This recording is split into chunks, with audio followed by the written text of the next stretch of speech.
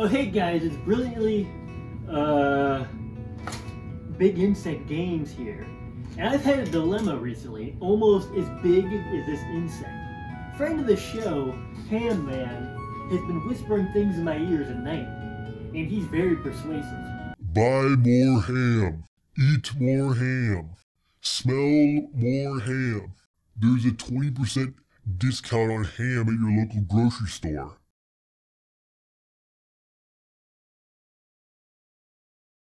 What are you looking at? Have you never seen a ham man before?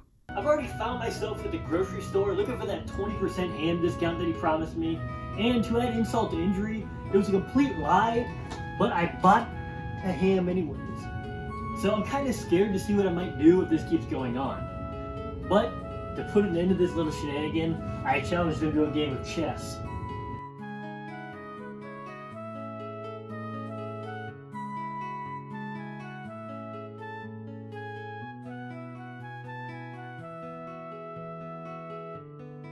If I win, he promised to stop whispering things in my ears at night.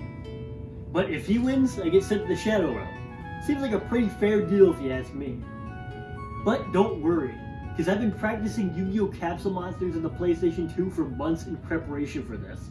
So there's really not much of a chance that I lose. If you're skeptical, let me show you how Yu-Gi-Oh! Capsule Monsters in the PS2 prepared me for the most important battle of my life in the form of a video game review. That's really the only way I know how to communicate. Yu-Gi-Oh! Capsule Monsters was released in the PS2 in 2004 and was based off of the spin-off Yu-Gi-Oh! Action figure game that was in the manga and later in real life. And when I say spin-off action figure game, I mean Yu-Gi-Oh! But chess. Surprisingly, this game came out before the Capsule Monsters filler arc in the original anime, which was how I knew about it. Good thing I did the bare minimum amount of research because I was fully ready to say that the game was based on the anime, which would have made me wrong in the internet. Truly dodged a bullet there. As a young boy, I never actually bought any of the figures, even though I kind of wish I did. But being a Yu-Gi-Oh! Fan, this game ended up in my grubby little hands at some point. And like Transformers, the game from the last video, I don't remember when I got it, but all of my memories in life are from the post-receiving Yu-Gi-Oh! Capsule Monsters era. So for all I know, it was brought to my doorstep by a strange man in the night. But after that point, it kind of stuck with me. Every once in a while, it'd stare back at me from the old PS2 collection and I'd pop it in. I even played the whole thing like 6 years ago with the intent of making a video about it, which was clearly an idea lost to the sands of time until now. But I'm finally going to right my previous wrongs and talk about this game. Right away, you're greeted with a fully voice-acted Grandpa Moto. And he tells you, Yugi Moto, that by some means you've been entered into a Yu-Gi-Oh! Capsule Monsters tournament with a lot of ominous individuals. So it's time to build your Capsule Monsters deck and beat each person in all 4 areas to make it to whatever the secret 5th area is and win the tournament. I decided to use this premise to make things a little bit more interesting. When I played this game 6 years ago, I remember it being a breeze to go through. I don't think I lost a single battle. So I decided to treat this like an actual single elimination tournament. If I lose, then I'm knocked out, which I won't have to worry about because I'm kind of a god gamer over here. With that all out of the way, it was time to choose my symbol, aka my king. The way it works is that you choose one of the 8 elements that you want your symbol to be. Each monster in the game has one of these elements associated with them, and if it matches the element of your symbol, they get boosted. On top of this, there's a Pokemon type chart thing going on where certain elements are good against certain elements, which I had to look up every single time. All of this basically just means that in hindsight, choosing a light attribute symbol and using a lot of dark monsters throughout the story probably wasn't the best choice. The rest of the symbol changes are purely cosmetic, so I made mine look very funny. After this, you invest points into either AP, MP, or PP. MP is the amount of money you start with to get monsters in Grandpa Moto's store. PP is your symbol's health, and AP is how many monsters you can summon, move, or attack with per turn. I put everything into AP because you get MP after every battle, and if your symbol is getting attacked, you definitely messed up along the way, but being able to move more pieces is always a good thing. With symbol in hand, it was time to choose my monsters. Choosing the starting monsters was a big decision, but I was confident in my star-studded cast. You got the deceptively filthy Happy Lover, the terribly tasty Steel Scorpion, the wide-eyed and witty Root Water, and the inexpensive Drollbird. Don't get too hyped about this monster lineup because I made too many changes over the course of the game to really keep up. Unfortunately, I have to use this intimidating cast to take out my favorite character, Joey Wheeler, right off the bat. Something to note is that as a person who's a fan of the anime dub, the voice acting in this game is very nice. You get to hear Yugi, Joey Wheeler, Merrick, and Weevil Underwood in all of their glory, all talking trash to you. I'll tear you down like termites! right toward the log cabin! After listening to your opponent's monologue, each battle starts you out with a set amount of MP and a maximum amount of monsters that you could use. Bigger monsters cost more MP, so this means that you can't bring all heavy hitters like Root Water. You gotta sprinkle in a Droll Bird here and there. This means that you have to find a good balance of low and high MP monsters, so you can have the best monsters while also deploying as many of them as possible. I don't think there was ever a situation where not deploying the max number of monsters was the right play, so a lot of times I'd sacrifice using a bigger and cooler monster for bringing 2 of them. After your monsters are on the field and summoned, they each have their own movement and attack patterns like Fever Dream chess pieces would. Some can attack a few squares ahead, some can attack diagonally like pawns, and some pieces can move diagonally and only attack in a grid pattern 2 squares away from them, effectively meaning you can't hit anything with them on certain stages. So it's also important to choose a monster that has an attack pattern that makes sense for the stage that you're going to battle on. Monsters also gain experience after a battle and for damaging and killing your opponent's monsters. When they get to 100 experience, they level up and get stat boosts. Some monsters can even evolve into stronger monsters at certain levels, and some monsters can fuse together to form a stronger monster like in the card game. The most important thing of all, however, is that when you attack the opposing monster, you get to watch a cool animation.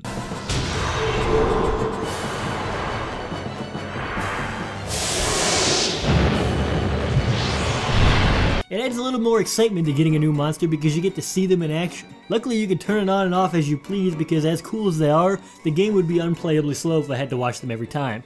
On the tippy top of all of this, there are the boards themselves, which are different against every opponent. Each board powers up certain elements at certain squares, and sometimes even damages monsters of the wrong element.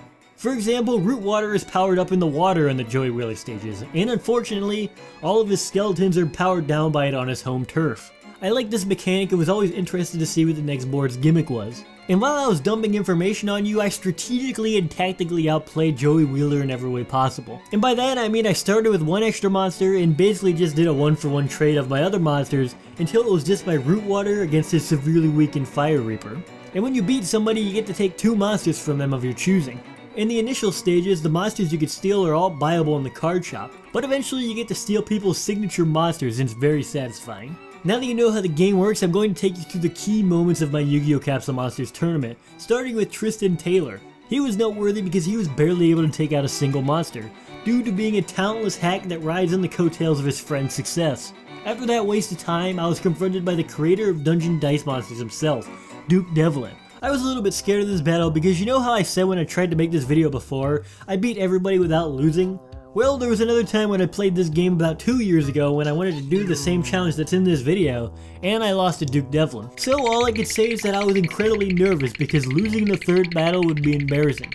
And it didn't really take long for my worst fears to come to life.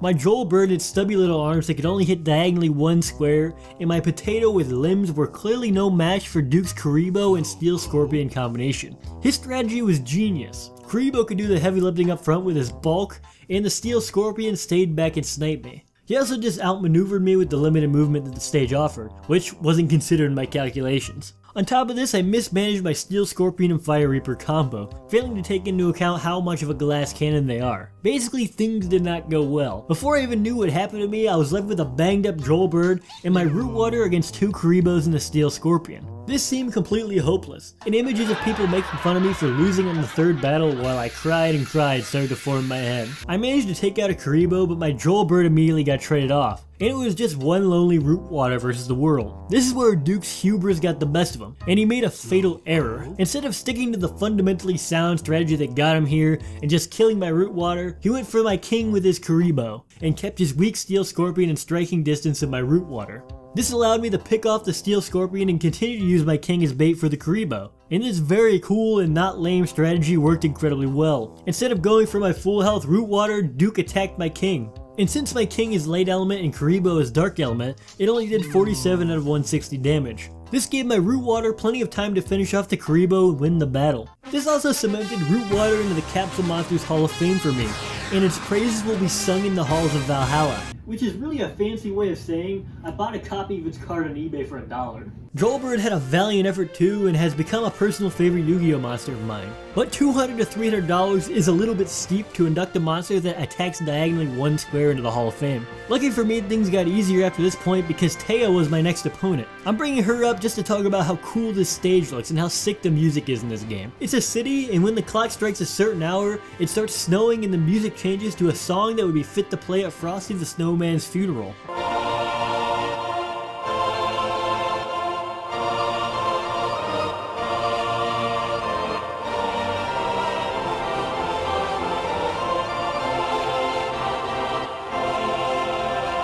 I'd highly recommend listening to some of this game's soundtrack even if you don't play it, because it's randomly incredible. I'll have some of it in the background throughout the video. The battle itself ended in a 5v1, which is by far the most lopsided battle so far, even more lopsided than Tristan Taylor. But it was at least pleasant getting there. Yugi's grandpa is the last battle of Area 1. He gives me this whole with age brings wisdom speech, but his two best monsters are a small sword-wielding cockroach and a floating right arm. Yeah sure buddy boy, that's a lot of wisdom you got there. After you beat an area, Grandpa Moto adds more monsters to the store that you could buy, which was something I always look forward to. This time around I got a Summoned Skull and Rock Ogre Grotto number 1. These ended up becoming deck staples. Weevil and Rex pretty much went down without a fight because of this, but Weevil at least had one of my favorite stages and songs in the game, so I enjoyed doing it. Mako Tsunami also went down fairly easily, but he had the coolest signature monster by far up to this point in the Fiend Kraken. I definitely enjoyed swiping it away from him after crushing him.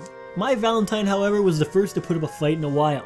Mai didn't start off too hot because she charged her one-eyed shield dragon straight into a mob of 5 monsters. It immediately died, but unfortunately my Drollbird got banged up in the process and died the next turn because of it. I definitely haven't been using Drollbird as bait every single battle, so don't accuse me of that in the comments. Things got sketchy the next turn because I arrogantly charged my freshly stolen 2-headed King Rex into battle to avenge my Drollbird, but it got destroyed. Mai also had her 2 Harpies which could move very quickly and hit hard because their board boosts wind monsters. I managed to double team one Harpy, but the other one managed to one-shot my Steel Scorpion. In hindsight, I don't understand why I was still using this thing because it only has 140 HP, and having high HP is probably the most important thing in this game. So this one is on me if I'm being honest. On top of this, my Root Water and Wicked Dragon of the Ursat's head were damaged, eventually killed, leaving a 3-on-3. Really sad to see the leader of the team go down for the first time all tournament. And to add insult to injury, I know it's all my fault because it's a water monster on a wind stage. Luckily I cleanly took out 2 of her monsters in the next turn, leaving a 3v1 which I easily won. You've really gotta wonder how my Valentine would have done if she started with the same number of monsters as I did. That was really the only slightly hard battle of Area 2 because Mokuba went down without a whimper. At this point I felt like I was cruising in Area 3. About this cool Cursed Dragon, my Root Water was done serving the 1-game penalty for dying, and I was feeling great. Unfortunately Bakura decided he was going to put up a fight. One immediate problem I ran into was that there were 2 narrow pathways at the start of the board due to this pretty but awkwardly placed tree. This made getting everybody out way harder. This powered up the crazy range of the Winged Dragon Guardian of the Fortress and Feral Imp even further, letting him take out my Cursive Dragon for free. To add insult to injury, my poor monster placement left me unable to take out one of his monsters the next turn, which means I had to endure the entire onslaught again. After this, things really started to take a turn for the worst. I lost Drollbird and Root Water, and Summoned Skull was finished off by Queen of the Autumn Leaves. The new team member Prisman was also doing no damage at all to the Winged Guardian Dragon of the Fortress. This left me with a desperate decision. Do I try and take this thing out, or do I go straight for the king? I decided to take it out and then go for the king because surely both Harpy Lady and Prisman combined could do it. They couldn't. I now had to try to take Bakura's king out with a lone Prisman, but I was 1 turn too late. My fate had been sealed the turn prior when I made the awful decision of not making a run for it with Harpy Lady. I was knocked out of the tournament and I was left not knowing what to do because it was relatively early in the game. My decision was to play the rest of the game for the video, but I would have to be punished for my failures. And what punishment could be worse than having to take a sip out of the cauldron? Who even knows where this came from and what unforeseen effects the green liquid inside could cause? Well, here goes nothing, I guess.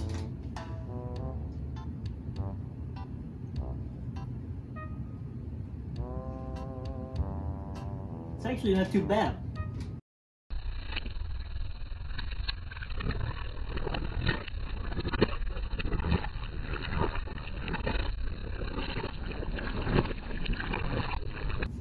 I fell victim to the sweet juices of the cauldron, and now I can't feel my limbs. I ended up losing to Bakura again on my very next attempt, and then to multiple other people on my path to unlocking the secret 5th area. Which actually makes me feel a bit better because I wasn't anywhere close to beating my challenge. These losses include the first shoddy battle where my monsters got stuck at the beginning of the stage because they moved in a zigzag, but the opening of the stage was a narrow straight line. And Yami Bakura because his Pumpkin King was a menace. The funniest one of all was Kaiba because I spent so much MP on Firewing Pegasus that I neglected my own advice and didn't use the number of monsters I could. And then I immediately charged Firewing Pegasus to the front line of battle where it would die a horrible death without doing anything. But you'd be lying if you said it didn't look cool while doing it. Other notable battles were Pegasus because the music was great, and Ishizu where the battle was over immediately, but the stage was like 3 times bigger than it needed to be, and she just ran away from me for like 10 minutes until my monsters finally finished their voyage across the stage. Easily the worst battle in the game, and it highlights my biggest problem with it. In chess, each turn you have to move a piece even if you don't want to. In Yu-Gi-Oh! Capsule Monsters, you can just choose to not move anything and wait for your opponent to overextend. This is important because having one more monster usually decides the game because you can just trade down after that. This didn't come up in every battle, but when it did, it was annoying. But regardless of Ishizu's shenanigans, I unlocked Area 5 and it started with a battle against Pegasus. I by all means should have lost this battle because it was just my Dark Summoned Skull and my severely damaged Great Moth against the light rogue doll, and I couldn't do much damage to it. Luckily for me, Pegasus just decided to not attack me at all with rogue doll. Well, there were too many red wine spritzers that day for Pegasus, I guess. A rematch against my favorite menace to society who I absolutely loved playing against, Ishizu, was up next. I was winning the whole time and then spectacularly fumbled the bag at the end due to not being able to figure out how to attack her monsters with mine. This was the most painful loss next to Bakura because it wasted a lot of time. It was fine though because I witnessed a beautiful metamorphosis in the following battle against Merrick. My level 8 root water that I've been using the whole game finally evolved into High Tide Gyojin. I could cry honestly. It destroyed Merrick without remorse despite the stage being covered in lava. In the shoddy rematch, my Great Moth also evolved into Perfectly Ultimate Great Moth, giving me plenty of firepower for the final battle, which was a rematch against Kaiba. In the final battle, there were no MP requirements for the monsters I could pick,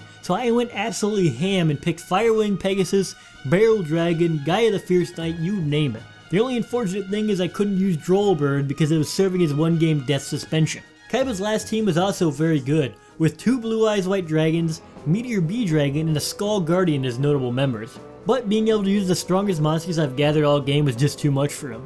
I triumphantly marched to victory and was crowned the Yu-Gi-Oh! Capsule Monsters champion. I had a lot of fun with this game despite it being a bit slow and repetitive at points. I think part of it is my familiarity and love for most of these monsters. There's definitely some nostalgic value here, and this made collecting and acquiring more of them even more fun. It was also just great to hear some of the goofy voice acting from the show. It's definitely a worthy game to stare at me from my video game collection shelf, and if you like Yu-Gi-Oh! I'd recommend it. But if you'll excuse me, I have some unfinished business with a certain man of ham. Now that I've learned from my mistakes in a safe PlayStation 2 game setting, I can finally checkmate him. Look at how much I'm already winning by, it's not even close.